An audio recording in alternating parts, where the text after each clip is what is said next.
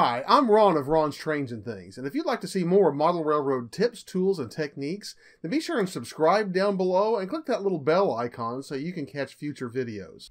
For years, I have used film canisters to hold small detail parts, like rail joiners in this case, or track spikes in this one. These are great little containers that seal tight and that hold the parts in. As long as you can hold on to the container, you'll have whatever is inside. They're easy to label with tape as well, and easy to keep track of. Now, I would be willing to bet that most of you no longer use film cameras, but there is a substitute that many of you may have access to anyway.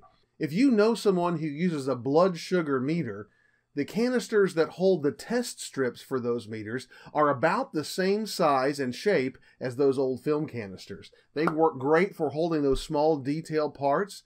And again, you can keep track of them. You can put a lot of these in a box. You can label them very easily, and they're a great way to keep some small parts organized. This micro tip has been brought to you by the Down and Dirty Weathering Contest.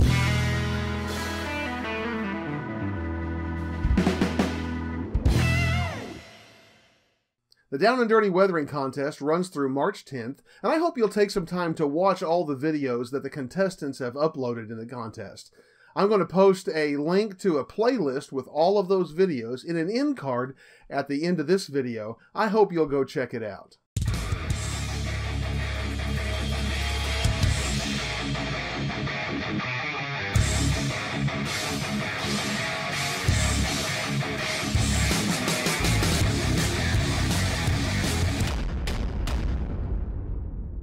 If you enjoyed this micro tip, here's a link to some more tips that I think you'll enjoy as well. I hope you'll also give it a thumbs up down below, and be sure and share it online wherever model railroaders hang out. Also, check out that description down below this video where you'll find links to my Amazon page, my Amazon Pick of the Week, my Patreon page, and ways that you can connect with me on various social media.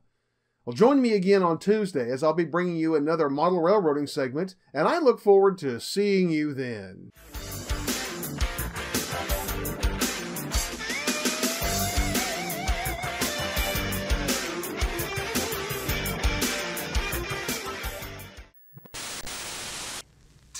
Lizzie?